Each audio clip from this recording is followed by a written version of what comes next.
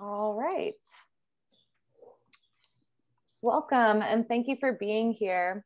I'm Paige Morris, the student representative for the Glass Art Society. Before we get the program started, we have a few logistics to cover and online community practices to review. We will be recording today's program and posting it on our YouTube channel. So while we hope you will keep your cameras on, only do so if you're comfortable. We also ask that you keep yourself on mute unless you are speaking. If you have any questions or comments, we would love to hear them. And because we know people engage in different ways, you're welcome to grab the microphone and unmute yourself to speak. You can use the raise hand function so our moderators see you have something to say, or you can use the chat box. We will try our best to address all questions. Closing extra tabs on your device can help avoid video delays or glitches. So now would be a good time to go ahead and close anything you don't need.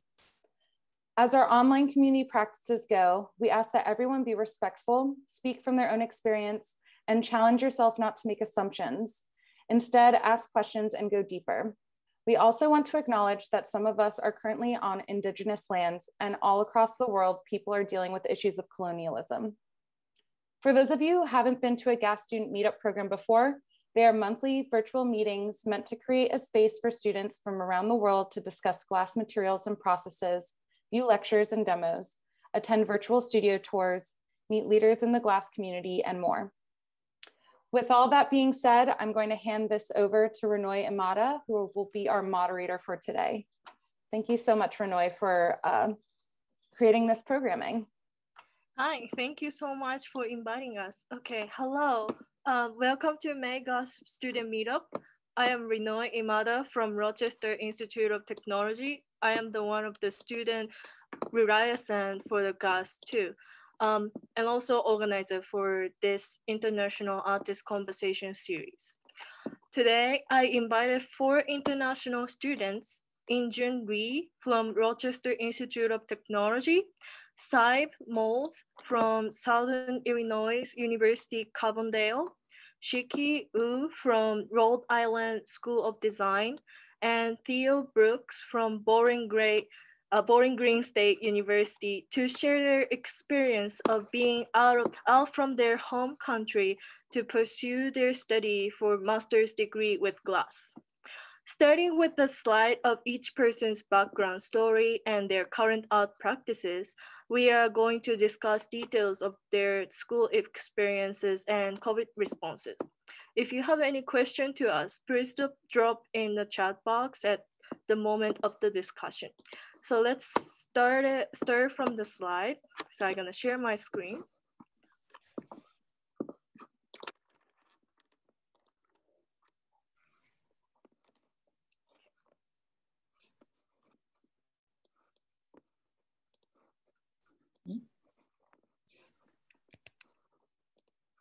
Okay. So started from Ying Chiun Lee. So I'm gonna hand it to Ying Chiun. Hi everyone, I'm Ying Chiun Lee. 我是林颖君，从台湾来的。I'm from Taiwan. Now I'm currently in Rochester Institute of Technology. We just call it RIT. Next slide. You can just play the video and then I'll talk at the same time. Okay. While we are watching, I'm gonna talk a little bit about my work. Sorry, give me 1 sec. It's okay. Thanks.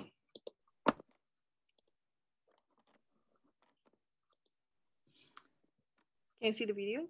Mm-hmm. Okay. So I primarily works with film and glass, observing the glass making process, using videos and image to tell the stories. In RIT, our school is located in the birthplace of Kodak, the film company Kodak. So even though traditional filming is not as popular as before, but the Kodak vibe still stay in this town, in this influence in the cultural way and educational aspect. We had a really amazing photography program that we can borrow equipment from them. So it allows me to use this resource to put it into my art practice. We have 2 professors, 1 technician. our professors, David and Susie. One of them is like a poem and one is like an activist. So my work is really like a combination of these two person. Okay, next slide. If you are interested in finish this video, you can go to my website.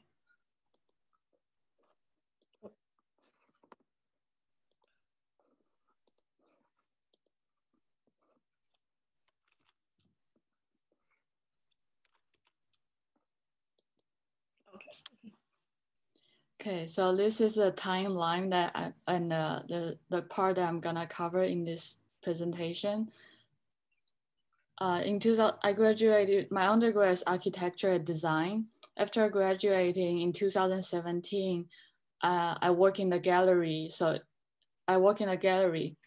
And in that gallery, I help an artist and glass artist, Zizi Kazumi, to arrange her show in Taiwan. And that is the first time I fall in love with glass. So I asked if I can work for her. So she brought me to Japan. I learned from her work for her for 1 year and come back in Taiwan to work as a glass blowing instructor for 2 years. But during those 2 years, in the summertime, I all went to Pyeongchang. That is like the first time Pyeongchang really made me want to start to think about applying for grad school in the United States. And then, so I went to Rochester Institute of Technology in 2019. And I want to say that for everyone who's graduating this year, like 2/3 of our time in graduate school is covered in COVID. I think we did a good job finishing it. Next slide. I'll start from my undergrad project. So I studied architecture, and then my thesis during undergrad is to build a space, a scenery for one of the book. The book is called A Journey to the West, 西游记. Okay, next slide. And after graduate, I work in a gallery as a graphic designer. Next slide. I went to Japan, and even though it's a glass blowing studio, but I still need someone to co-work. So most of my job is covered in just co-work. Okay, next slide. Then after I left Japan, I work in Taiwan as a glass blowing instructor, teaching many students. During those 2 years, I got kind of tired of touching glass.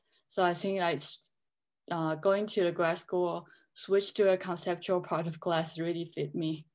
Next slide. And during those time, I took 2 classes in Pyeongchang. I would say that if you are from overseas and you want to apply for like schools in America, take some summer class in the beginning to kind of taste it, to see if it fit you or not. It's a really great idea. And during those 2 sessions, I met a lot of people and then built up my network. Okay, next slide.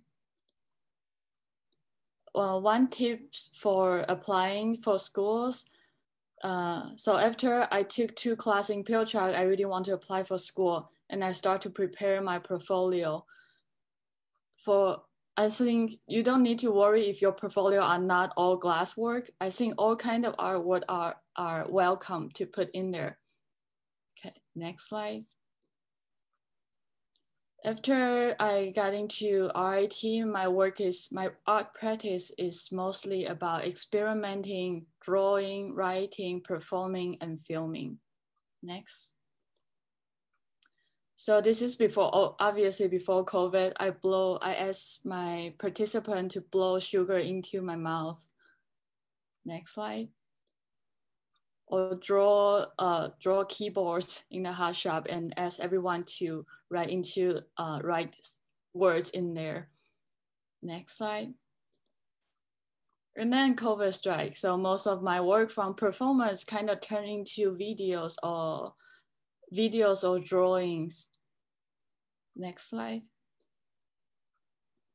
So let's go back to the beginning of like this chart. I think the most important thing I want to tell people who want to apply for schools is to meet, like, don't be shy to ask questions. Like, even you can like follow the professor's Instagram or some artists you really admire. Like, shoot them an email or message, ask them question like about like which school did you go to, like what do you like features. I think no one is going to, most people will probably like reply. So don't be shy and ask a lot of questions. This is our professor, David Schnackel. Did you put Susie? No, you didn't put Susie? Okay. Oh, I just put the head of the department for each person. Yeah, so like I'm from RIT, Rochester Institute of Technology, and this is our professor David Schnackel. So I put the email address. So if you need to reach out to him, just don't hesitate to do that. So, okay, thank you, Injun. Thank you. Okay, Sadhbh, I'm gonna hand it to you next. Okay, great. Hey everyone. So my name is Sadhbh Mowlds. It sounds like 5, but with an S. Next. So I come from Dublin, Ireland, a little town, or it's the capital city actually on the east coast of the island. Next. And I first discovered glass in the National College of Art and Design, Dublin.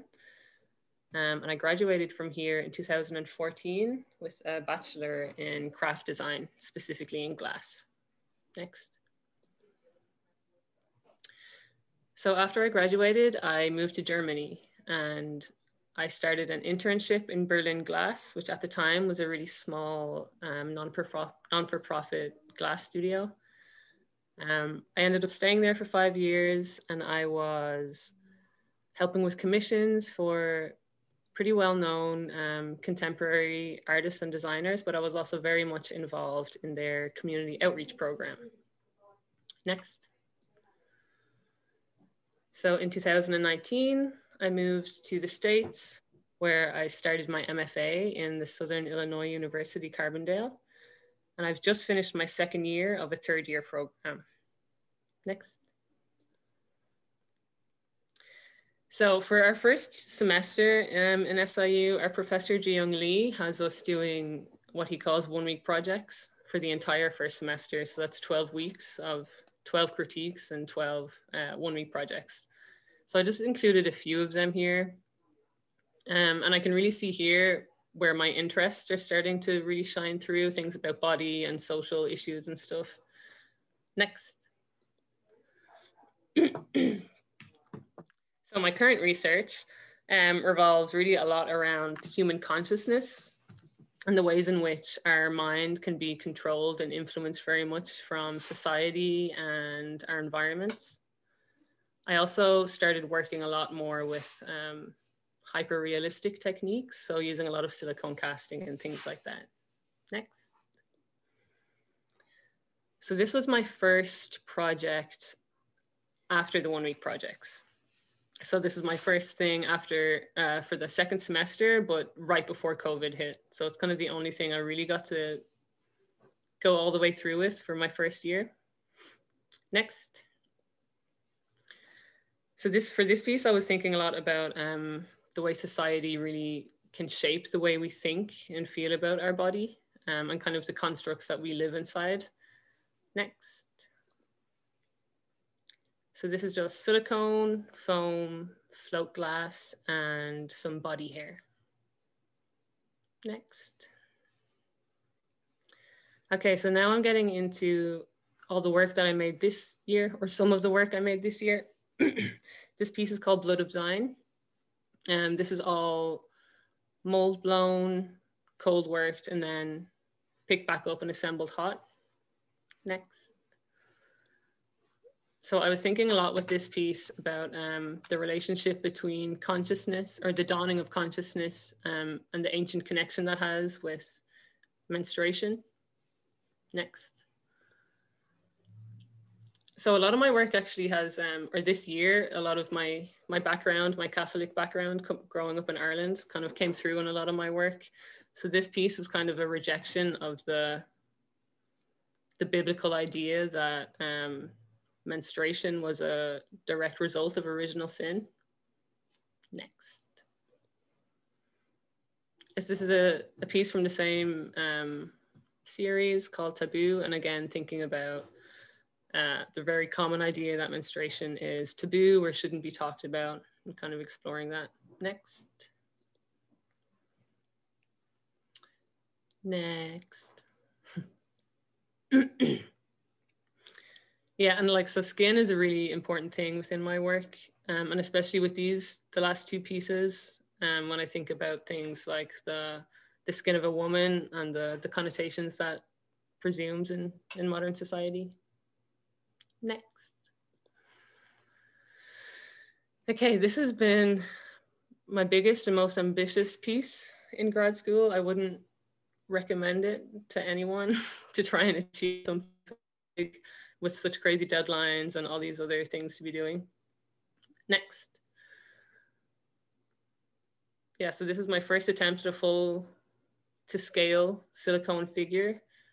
I was thinking a lot again about consciousness with this piece and the way in which we define it, how we assume superiority because of it. Next. So this is silicone. There's a lot of materials in this. Silicone, steel, bronze, glass, fiberglass, resin, hair, of course. Yeah, next.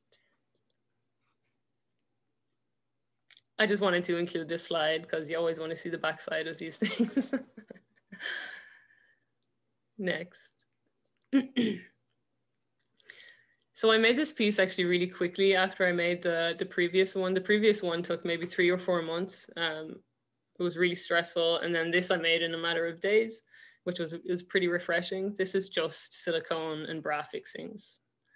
I was really focusing on the detachment that a lot of us have with our bodies. Yeah, it was a simple one. It was fun. Next. Yeah, just some close-ups. So I'm really getting into the reaction or the relationship that we have with our bodies, and specifically our consciousness, how we all kind of perceive things very differently. Next. Next. Sorry, a lot of images. So this is my most recent piece. I just finished this last week. It's called Impressionable. It's just 2 silicone busts facing each other. Next. So I was thinking more about the subconscious with this piece. I wanted to try and make it less heavy and meta kind of. So I was focusing a lot on how our subconscious has these patterns to mimic and absorb those around us. Next. So this is just silicone foam and kiln formed and mirrored glass. It's pretty, on hair, of course, and some jewelry. Yeah, and again, kind of asking questions like if any of us are really and truly original, or if we're all just fragmented reflections of each other, I guess. Next. And I think that's it. Next. Yes. Thank you, Sadhbh. And here's the Sadhbh's professor Chiun Lee's information. So if you guys are interested in SIU, please contact, of course, maybe Sadhbh too, but also Chiun is always open. So yeah, thank you so much. Okay, let's go to Shiqi. Hey, I'm Shiqi, and I come from China. Now I'm a second-year grad student in Rhode School of Design. So first I want to talk about why I come to RISD. Okay, next one. So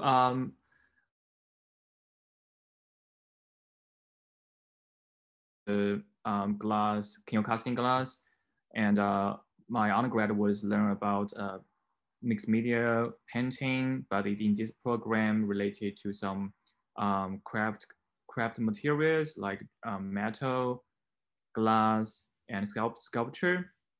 Later out 4 years, I decided to focus on glass this material. So I applied Shanghai University. There's also MFA program and teach about kino casting. And then, okay, next one. And in our school, we are focused on large scale kino casting. So I made a lot of different size, different color kino casting works. Next. And this is our show in a gallery, and it contains students and teachers' work. Next. This is our king, and we usually make this metal box and contain plaster inside. And this is quite heavy, big, really huge size. Okay, next one.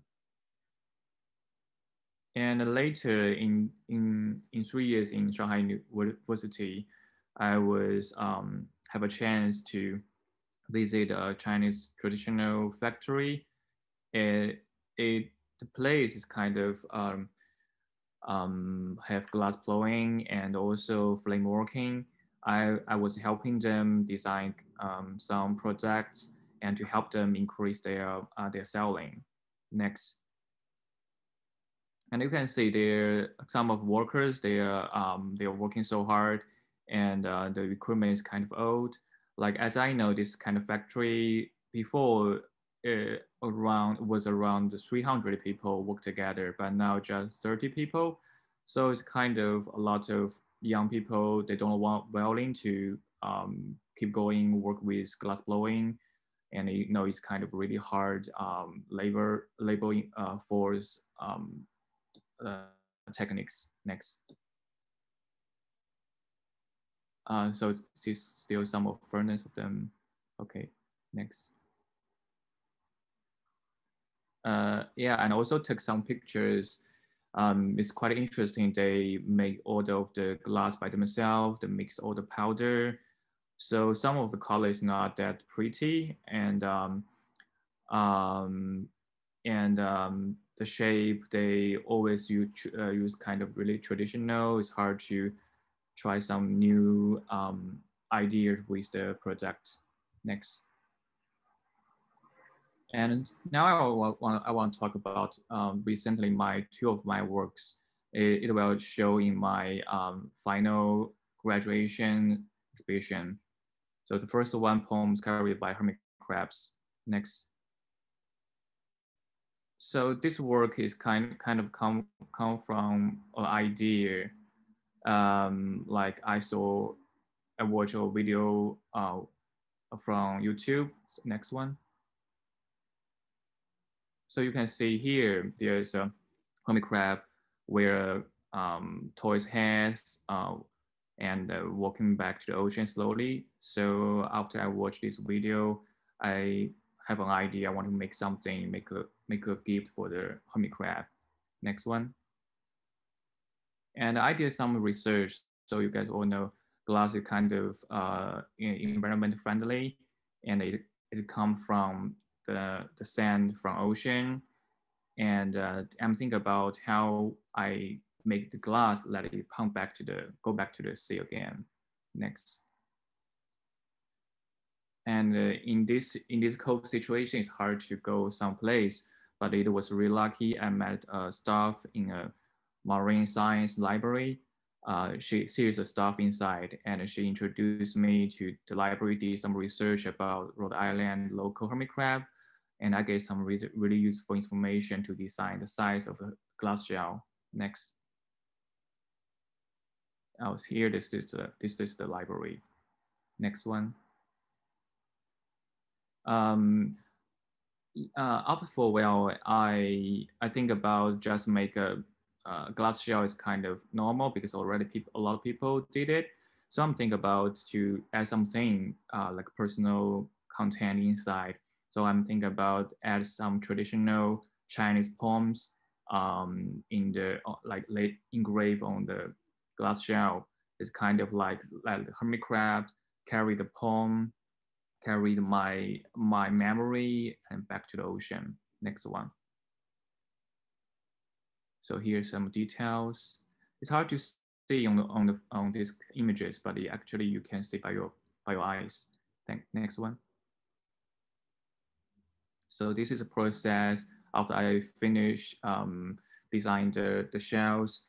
I was looking for the hermit crab in the ocean, but because of the weather, the season, the water is really cold. I couldn't find any hermit crab in these days. Next one.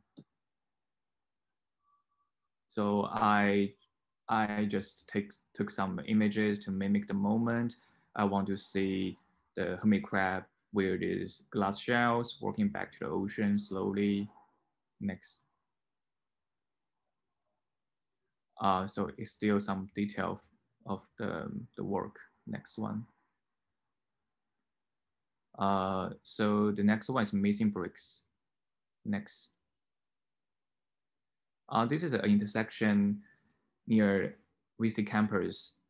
Every time when I cross this insect, this gap kind of losing around 10 bricks. I always have kind of a feeling want to fill in this gap. So I'm thinking about my major, think about glass material. I decided to make some glass bricks to fill inside. Next.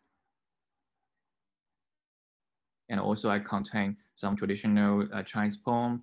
When people waiting for the traffic light, they kind of have a moment to stand there and read this Chinese poem. And it has a Chinese version and an English version. Next. So this is some details. Next.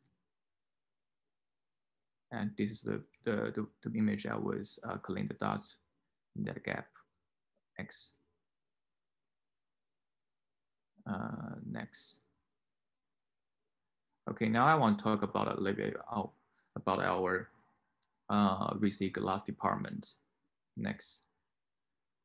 In our we call glass department. Actually, you also can think about we as a conceptual sculpture department, because our work not just can use glass, but we can work with a lot of different material, and you can work with performance with glass material, and also make some installation, painting, material experiment, anything you want. Next. And this is in this COVID situation, we just keep distance, and we use a kind of machine to, we don't have to directly below the glass by pipe. We use a machine to press the air inside. Next.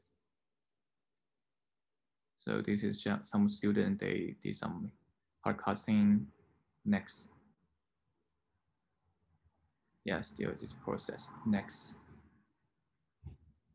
Oh, and also because in the hot shop, we couldn't like let all the students inside, so we usually separate two groups.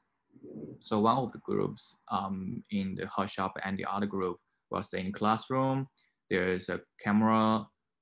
Student can in the classroom. There's a television. We can watch the live video in the room. Next. So we also, each of glass student have a personal studio. Next. Is around 10 by 10 feet. So this is mine. I just take some pictures, let you guys to see it. Next. Yeah, and it's really old traditional building. Next. Okay, still next. Okay, that's all. Yeah, thank you guys. Yeah. if you are interested in like asking about Rhode Island School of Design more, here's a Jocelyn Prince, the professor's address. So if you can reach out to them. Thank you, Shiqi. Thank you so much. Okay, Theo, last but not least.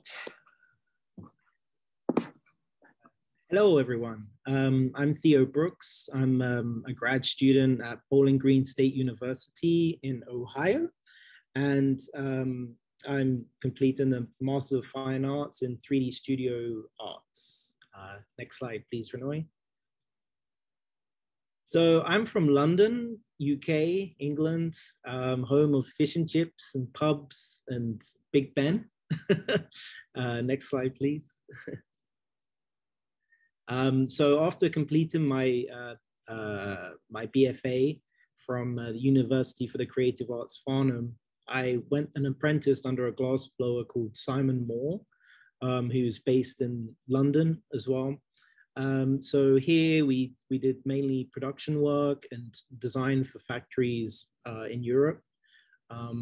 So these are just some examples of some of the pressed factory designs, as well as some of the hand-blown factory designs, as well as some of Simon's work. Next slide, please. So after working with Simon, I went on to work with Philip Baldwin and Monica Gugelsberg in Paris, France.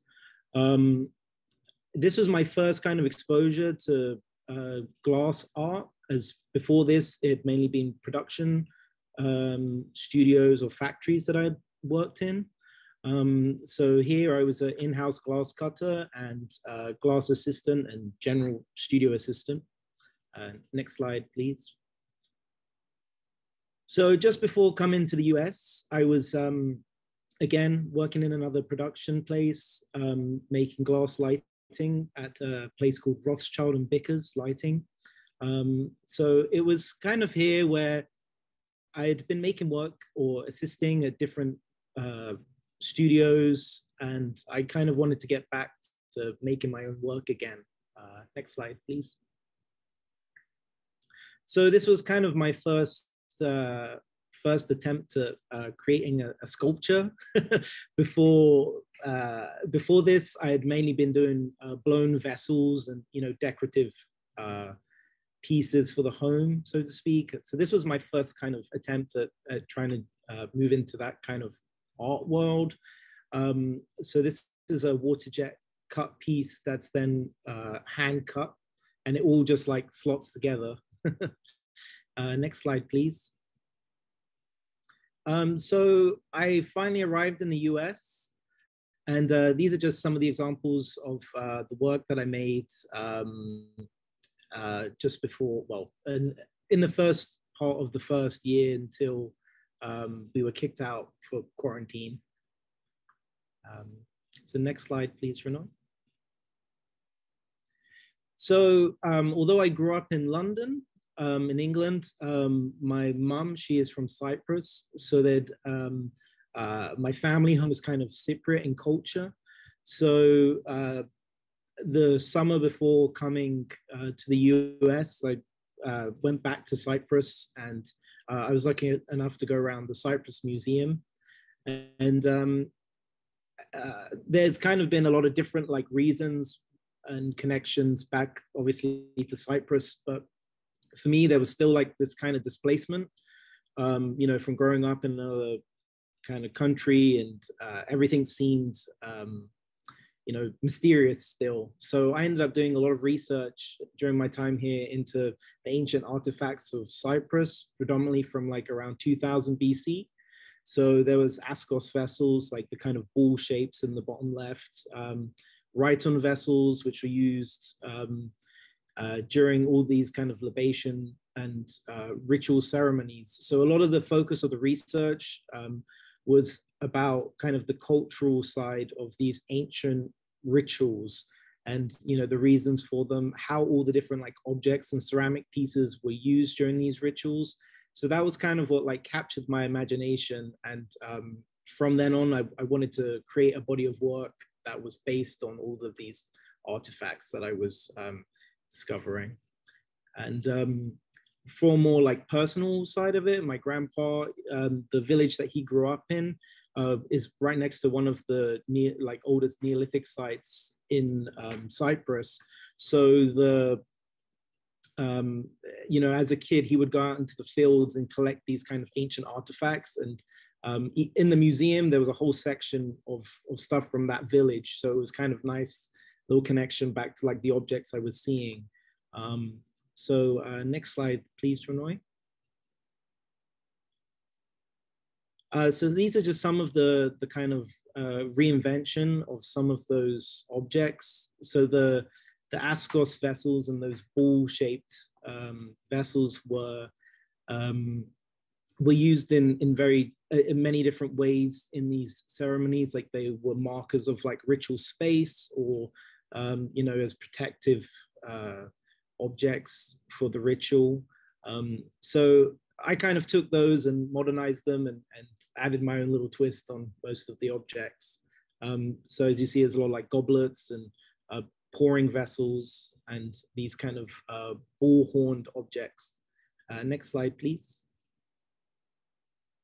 So again, some larger kind of jug pieces, still with this focus on the bull, as the bull was seen as this very sacred animal. And in these rituals, there was a lot of sacrificing of oxen in the same spaces that they were creating metal.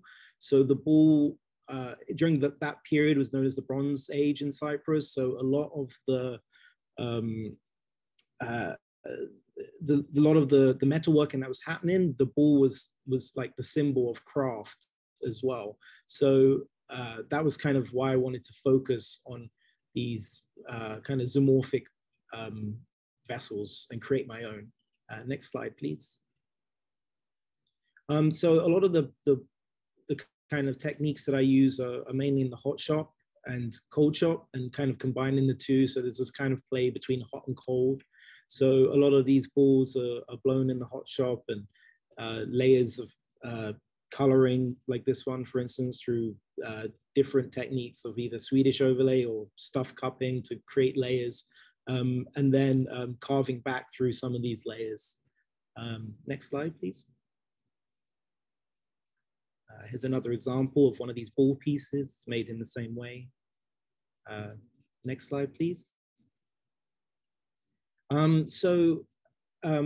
Something I had kind of touched on during my time here at Bowling Green, especially with the influence of like the break for COVID, was 3D printing. So something that I'm kind of working on currently / had been over the period of time is this combination of blown glass or hot sculpted glass as well, I guess solid glass, and 3D printing, predominantly just with PLA, and trying to combine them in a way that kind of plays of the natural, what I think is like beautiful qualities of PLA. So kind of using some of the faceting and stuff that you get from designing in like Maya or SketchUp to kind of reflect or kind of work harmoniously with like faceted and cut glass. So there's other research that I had been doing during my time here, but all of these pieces that we just kind of looked through were predominantly the things that were shown in the end of year show. And that's it. On to the next slide. And that's my contact details. Okay, thank you, Theo. It was pretty lots of like inspirational information. And here's Ali Huog, right? She's the professor in the glass professor in the Bowling Green State University. So if you are interested in contact with her, here's the information too. So yeah, thank you. So I'm gonna stop share my screen, come back to the group. Okay, so now I'm gonna move on to the discussion part. So I have some like sets of the question that I'd like to ask you guys, but also I think I'm gonna drop my question in the chat box. So maybe we're not gonna get like a loss like what I'm asking or whatever. Okay, so I'm just gonna drop first question in the chat box.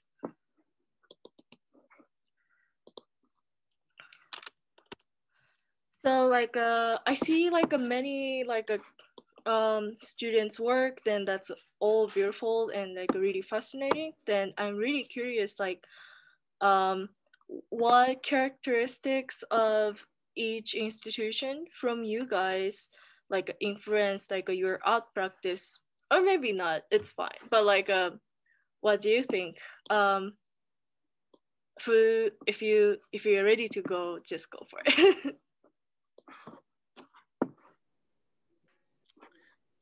Can I go? Yeah, sure. I don't know if it's like a characteristic of SIU or anything, but because Jiyoung does those 1 week projects when you first get into school, to be honest, it's really frustrating and very, very intense, but it does really help to like expand your mind, and it does kind of get like a lot of people are reluctant to break away from what they've usually been working on, and I understand that. But to do these 1 week projects kind of helps you to like really find your own interests and find your voice within those interests. And I think that actually helped me a lot, even though I absolutely hated it at the time. You know, I think it really, really helps my work. Yeah, that's like sounds really intense. Like I think maybe Injun gonna have some like maybe similar experience like what we had as last semester. Like, do you want to talk about it, Injun? I think we have many studio visits. So studio visit is kind of like professor or students, other students or other teachers that gonna come to see your work like almost like every week. Yeah. It's kind of tired, but it will bring you fresh opinion from different people. It's a good way to push you further. Yeah. We had 100 gestures. Yeah, we have like Sadhbh has like 1 week project. We have like 100 gesture, kind of like 100, but in 1 month, not 1 week, 1 month. Okay. Yeah, well. Well, I think here at a Bowling Green, I'm not sure, it's probably a characteristic that is, you know, amongst all the other institutes too. But what I've really enjoyed here is the ability to go between different departments.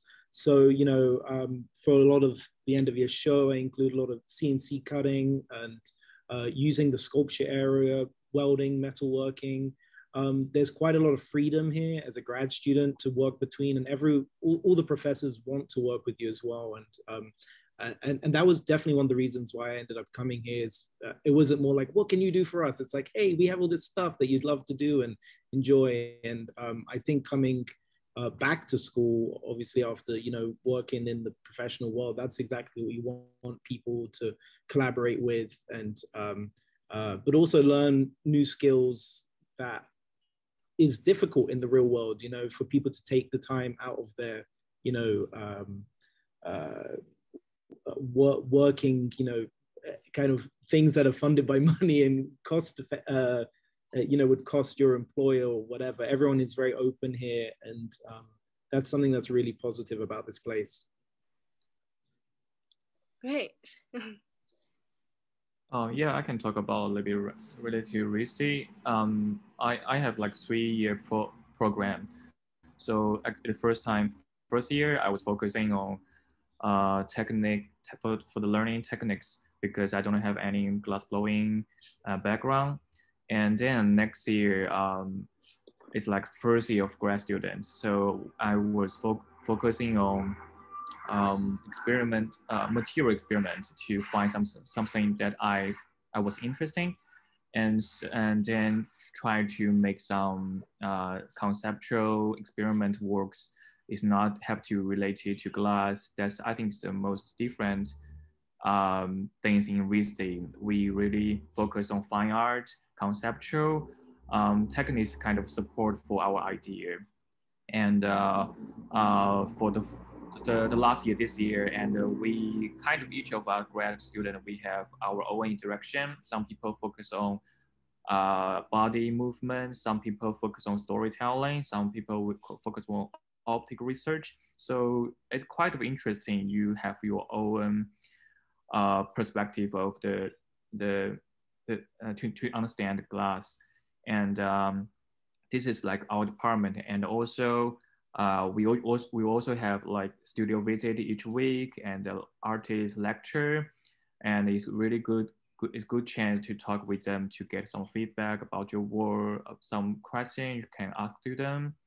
And also in the school, we have nature lab. It's a place that you can find a lot of animal species.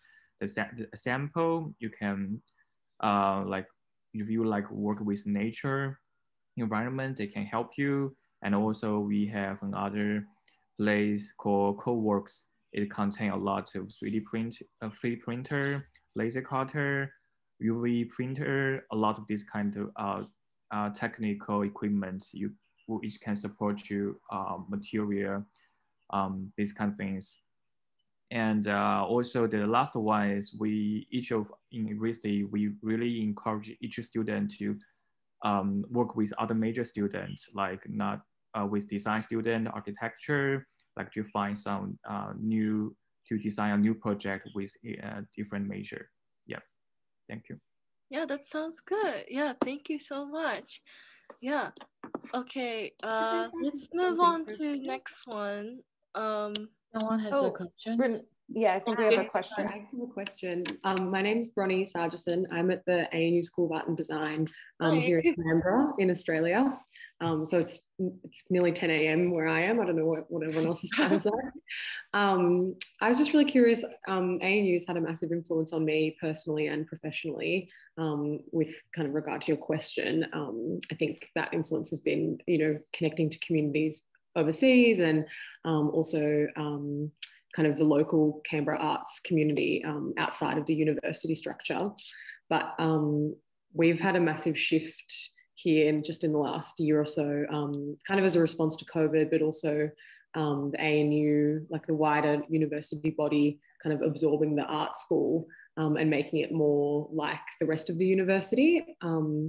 I just wondered whether anyone else had sort of had come up against difficulties in terms of like accessing studios, learning some of those skills and techniques from lecturers. I know that's something that I've really struggled with, is not having time in the studio or time with lecturers.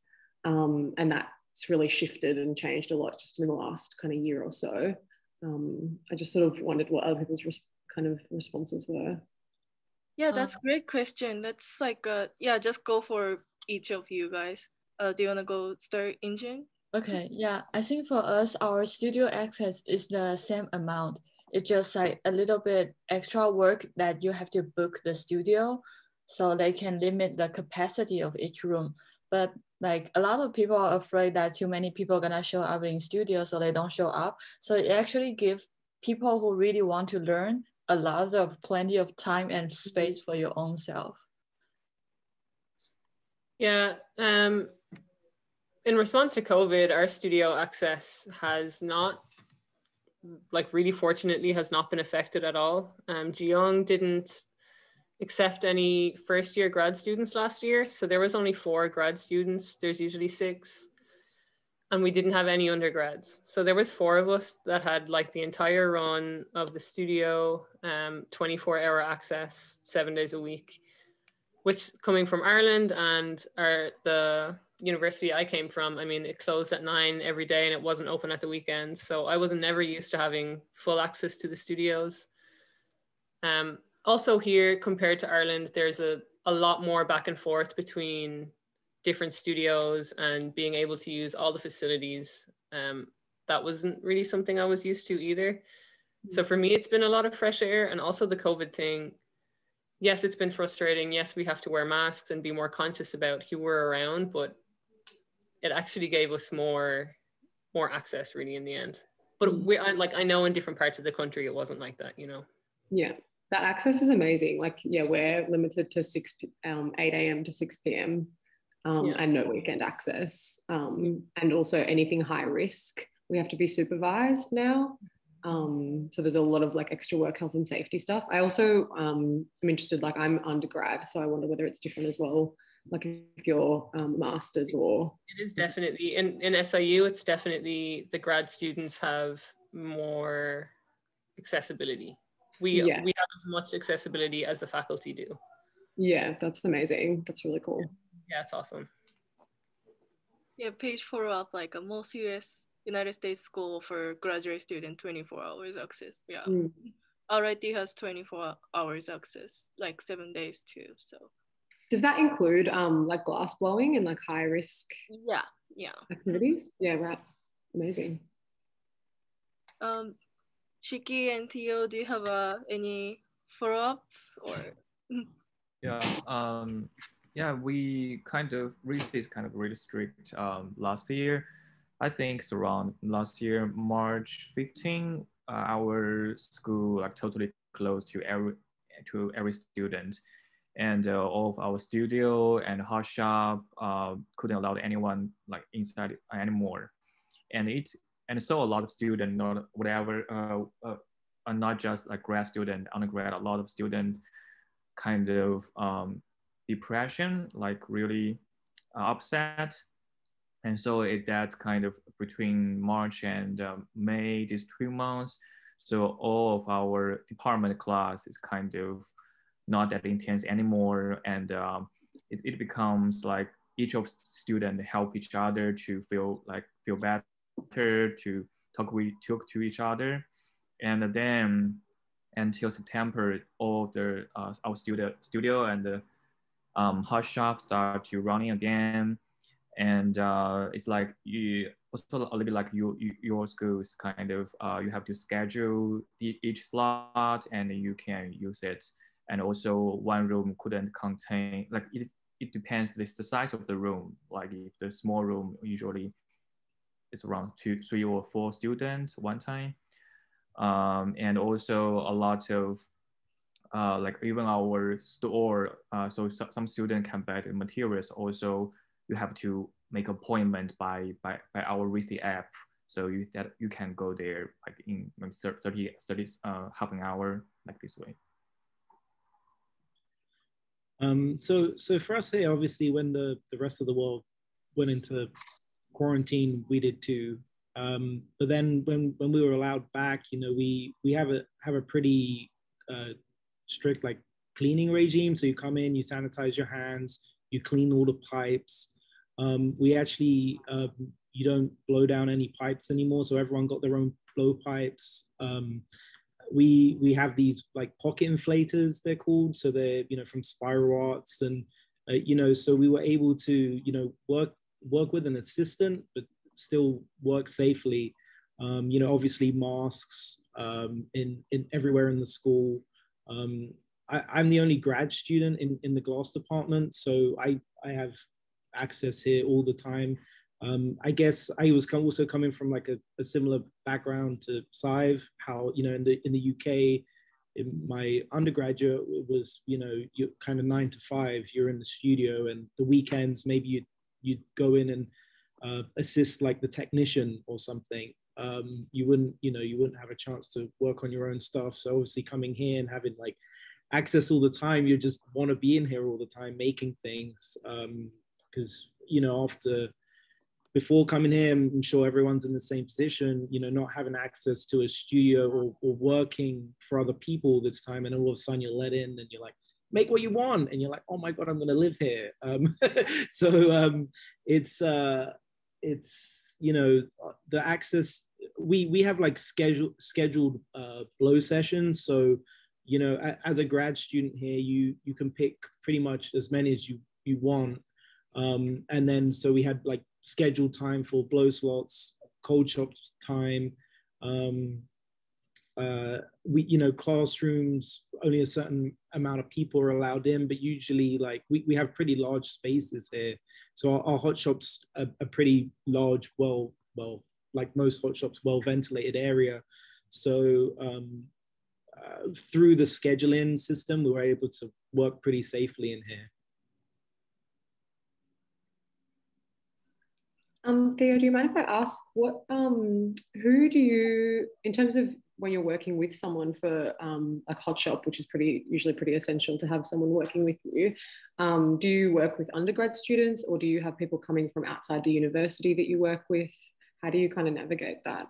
So throughout the time here, it's mainly been with the undergraduates and sharing time with the technicians as well. So we had a technician here, Zach Weinberg, and he was fantastic, and we would make work together. So we would share our blow slots. So, you know, when you're working with your assistant here, you'd because at first a lot of it was you know, when we first came back from COVID, we weren't sure of, you know, how safely we could work, but we haven't had any COVID cases in here, because everyone's been really good about, you know, what they're doing inside and outside the studio. You know, wearing your masks. You know, I guess like the closest someone would get to you would be if they're like shielding your arm if you're making, you know, something larger. But you know, you're both wearing masks, and we've got giant paddles, so it's great.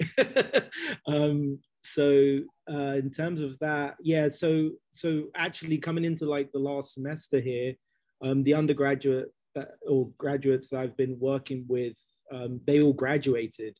So actually final year of a thesis was like, okay, new assistants, new everything. So that was like a worry for a second, but actually, like, you know, Ali and Joel were very supportive as well. So if there were things that maybe like some of the undergrads weren't able to do, they would like step in and help if I needed assistance. So the studio is everyone's like works really well as a team here. So it's pretty nice to have that help. Yeah, cool. Do you find people at an undergrad level coming to university or graduating from university with a really different skill set compared to like a couple of years ago, or someone like yourself who's had that experience in professional sort of sphere? And feel free, anyone else, to jump in. I've just certainly noticed that like I will graduate university with a certain number of skills, but it's really different to, you know, a couple of years ago, or like in the 80s and 90s, people would graduate from ANU with this amazing skill set ready to go in the professional sphere, and that's really shifted. So I just wondered whether anyone had anything. I think that kind of depends on the student here, like, because you have really great access here. So it's like, if you want to work hard and you want to blow glass till the cows come home, you can do that. But if you know, you want to, so the way that the undergrad studio program works here is you can take hours in other departments. So some of the students who aren't like 100% glass focused are also doing like ceramics or sculpture or photography. So there seems to be this kind of blend of like people moving between mediums. So in terms of like the skill set you want to leave with, it's kind of like your choice, which is good. Yeah. I like, it was really different at the school I went to. It was like, oh, you're here for 3 years to do glass, that's it. Yeah. Yeah, I don't know if anyone else wants to add to that. Yeah. I don't know, I think like Theo said, I think it really depends on the person and how much they make of the opportunities. You know, I didn't leave my undergrad with very many skills, and the skills I got or the experience I've learned has definitely been through the professional work that I took after my undergrad. But I think that has helped a lot with my graduate work, and not necessarily with my skills, but the way I think, the things I know are possible. You know, but I do think that it's important to remember that, like, coming to grad school, you're not really coming to grad school to learn skills off the professors there. You know, you're kind of already meant to have that under your belt, or at least be confident enough to expand by yourself. And I think, or at least with SIU, it's a public research institution. So you're there, and the professors are there to facilitate your research as opposed to teach you new skills and stuff. Yeah. So that was kind of hard for me to get used to, because I wanted to expand on my skills. I wanted to become a really great glass blower, you know. But especially if you didn't get that in your undergrad, like that's, yeah. And I really struggled with that. My undergrad was difficult, and we had a lot of problems in my final year. We broke the furnace. We didn't have anything to, like, we couldn't blow or anything. So I felt like that was taken away from me. But it's really what you make of it. Yeah. And the peers, like, you do learn a lot from your professors, but you learn an awful lot of skills from your peers. So from the other people around you, from the students. And it's sufficient. You're still learning, you know. Yeah, I agree. Like, I'm actually like I moved from Japan like before undergrad, so I got a BA in United States, then just move on to the MFA in pursuing just like in here. Then I think I got like a handful, like a skill for glass blowing, like I actually got it some in the undergrad, and also I had the experience before undergrad too. So I can do something like what I'm have in my head in a grad school, but like in here in grad school, I think I learn is like I think I have to more research and experience like what brought my interest, and also like what like helps me to like what like it's not like a really we are learning technique, but we are learning like how to build the concept, I think. So that's like a maybe kind of really big thing I think I learned from like my school. Do you think like does your experience in United States like maybe of course, but like give you a significant like a change or effect in your art practice with glass, do you think? Yes. Yeah, big time. I think just having that amount of time to really focus on your own work, and also to be forced to focus on your own work, you know, because there's constant deadlines, there's constant expectations from yourself and from your peers and your professors. There's no choice but to really excel and like develop. My work is drastically different, and it's not that the theme of my work is drastically different, but you just have time and space to really explore things that you never thought that you would have the time and space to do. For me, anyway, of course. Do you guys think? What do you guys think? I think like coming to the United States definitely influenced me a lot, because it gave me a chance to be in part of, because the feminist movement here is like so much different in Taiwan. And then being here really influenced me to catch up with the newest idea, the newest concept, like about gender, about sexuality. Yeah, I think obviously being in at Bowling Green, this is a really interesting like area for glass. So there's a real long history here up the road in Toledo, which is like 20 minutes away. So the Toledo Museum of Art is there, and they have like the glass pavilion and stuff. So actually like being able to go there and see like the glass museum as well as like the main museum and stuff, it's like a real positive to being here, and you know, has affected the work. And just like the community here is really nice as well. Like there's a small community in London as well, but you know, considering how small Bowling Green and Toledo is like a, you know, a town and a city, like there's a lot of glass studios around here. So, and I found coming here, everyone was like super welcoming, and you know, I've been invited to do demos at like some of the studios and stuff. So like definitely the you know, you're able to go and see all the different type of glass making that the people around here are doing. So that's definitely a positive, well, about the US, but also this particular institute.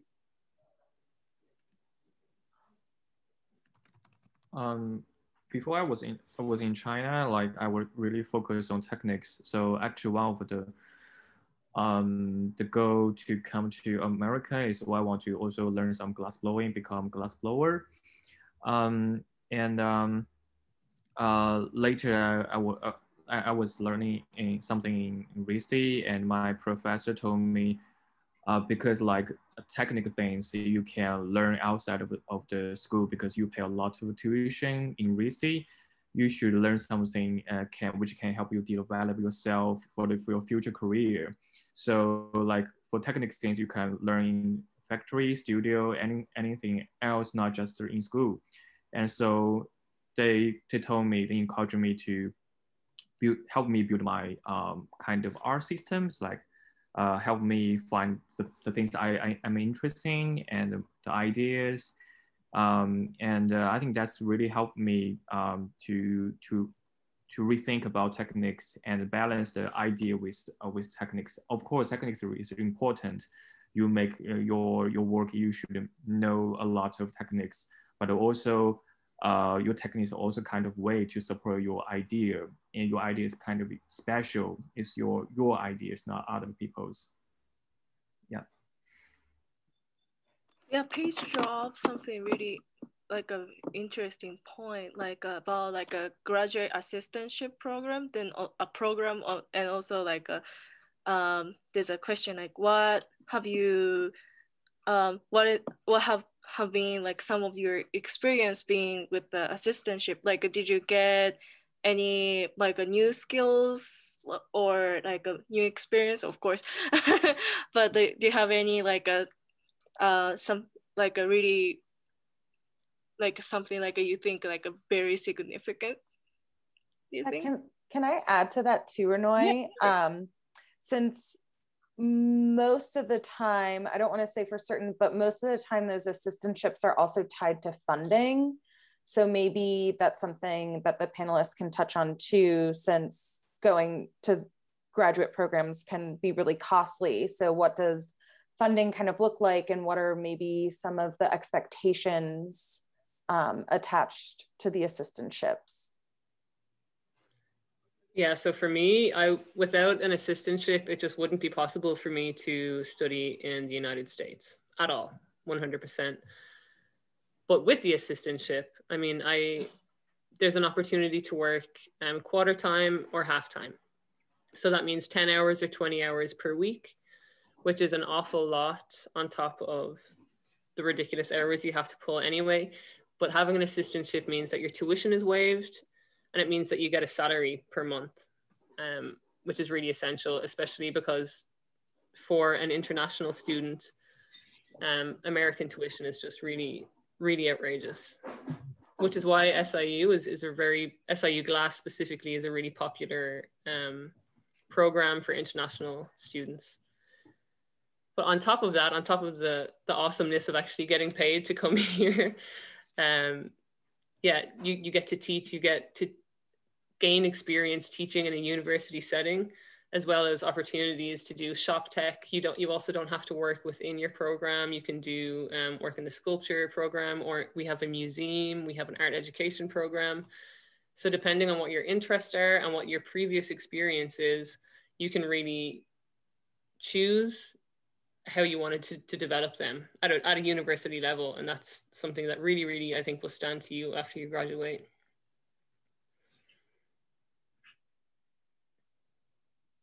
In RISD, all of our grads also have assistantship, like every week work for around 8 hours, and you usually it's like you have some background, or you have some experience with this class, or you take this class before, and you can become the TA in class. And also not just you can work in our department, you also can work in other place like a language center if your English is super good, and also our nature lab if you're really interested with animal, with nature, and also if you are good with coding, some techniques with 3D printing, these kind of things, you can work in co-works. So, and also library, a lot of places you can work to get the assistantship. Rinoi, do you want to answer this one? Oh, me? You're the presenter today.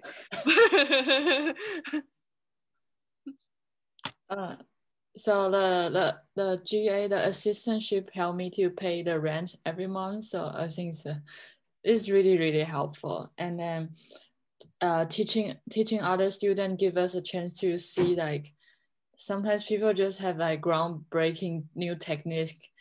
So when teaching undergrad, they have like really like great idea, really inspiring ideas. Yeah, like this just additional like this semester I'm a co-teaching like hot shop. I was co-teaching like a hot shop this semester.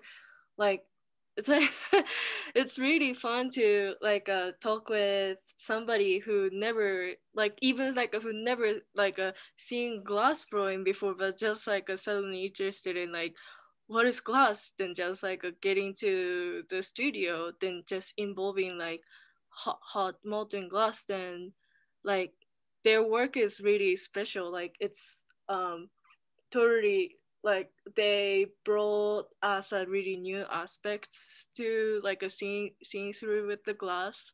So I really like I really like being TA, but also like yeah, like RIT have like 18 hours for graduate assistantship for like maybe second year. um we do have another things to do, like clean up coal shop, like a coal shop boss or kiln shop boss, or like a hot shop, like a accommodator, like something like those kind of stuff. I think definitely those are like some like places we never experience it, but like they set us anyway.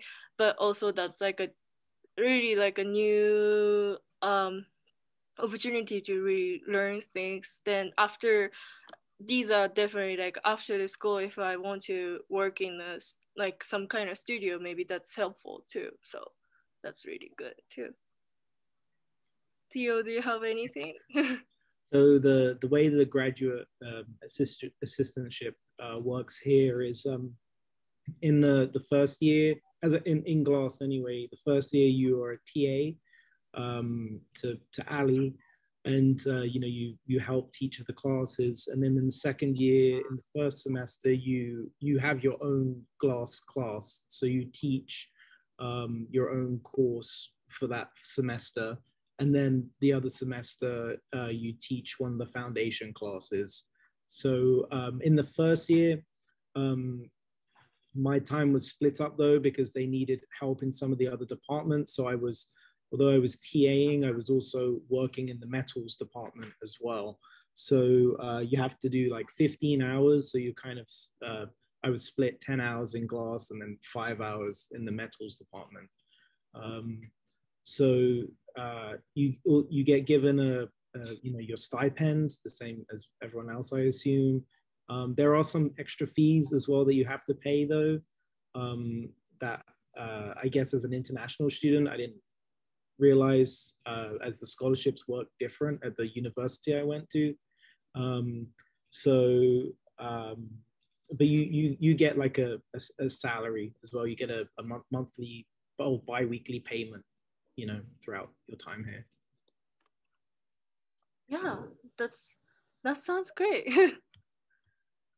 Do you guys like not only us, but like do you have any questions for us, or even like Sadhbh, Shiqi, Theo, Ying Chiun, like do you have anything you want to discuss in here? I'm actually curious about how the tuition fees work in your universities. Even though you're working for the school, you have these assistantships, does that waive your tuition, or do you still have to pay the tuition? And I'm not talking about like semester fees, I mean like the big chunk of money. Is that still something you have to pay even though you have an assistantship? Yeah. Yeah. We do get like a scholarship, but not cover whole thing. Okay. Yeah, I guess the main like tuition fees, like I think if you were just coming here without an assistantship, I think it'll be like 26,000 a year or something. I think that's what it's, or I don't know if that's for the 2 years. I can't, that was like what, you know, the initial breakdown was like, this is what you don't have to pay. And it's like, great, because I probably wouldn't. So yeah, so that is waived. And then, yeah, it's the other fees are, you know, like your health insurance and, Yeah. and yeah, smaller fees like that, not like the tuition fees here. So, you know, if you, yeah.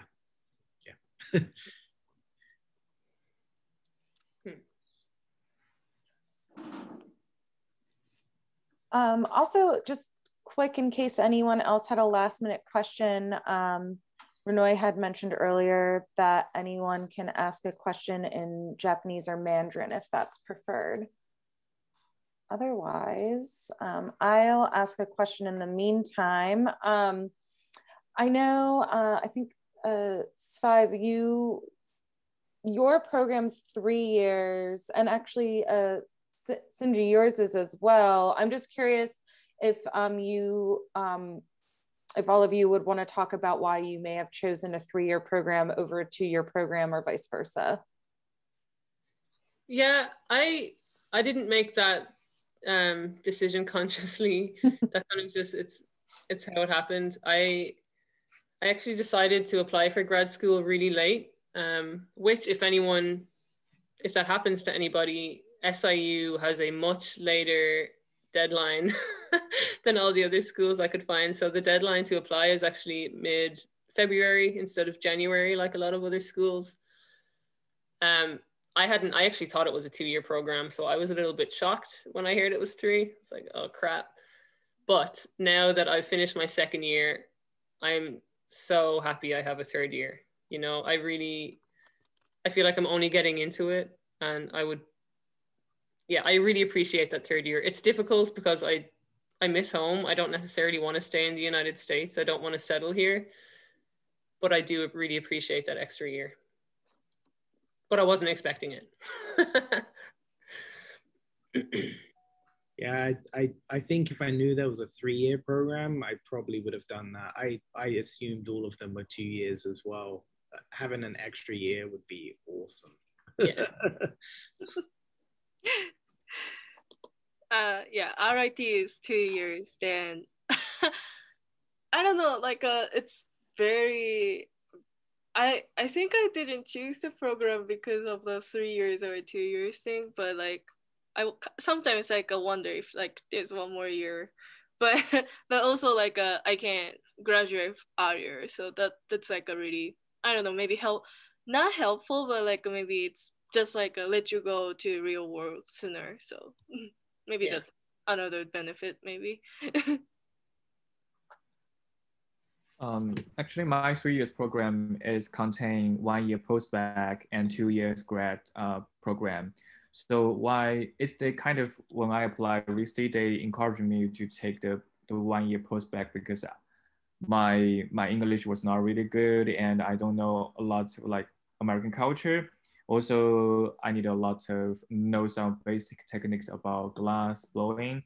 So that year I was focusing on just focus on techniques learning. And then start 2 years. Usually it's kind of when other grads they apply to provide 2 years program usually. So, but it depends on different international students. Some people they have a lot of background experience, and or their English is super good, so they don't have to take 1 year postbac.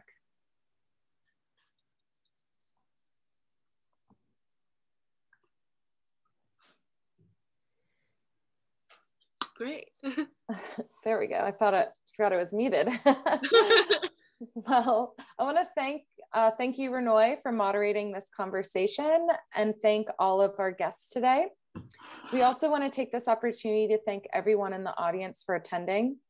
If you'd like to watch or listen to this program again, the recording will be available within the next week, and you'll be able to find it on our website and YouTube channel. And a special thank you to all of our donors. GAS programs, services, and benefits would not be possible without contributions from people like you. The next GAS student meetup program will be June 8th, and we'll be discussing the virtual conference. Head over to the GAS website to see the full lineup of presenters and demonstrations, and to register for the conference if you haven't already. Thank you, and have a good morning, day, or night. Thank you. Thank you, guys. Thank you. Bye.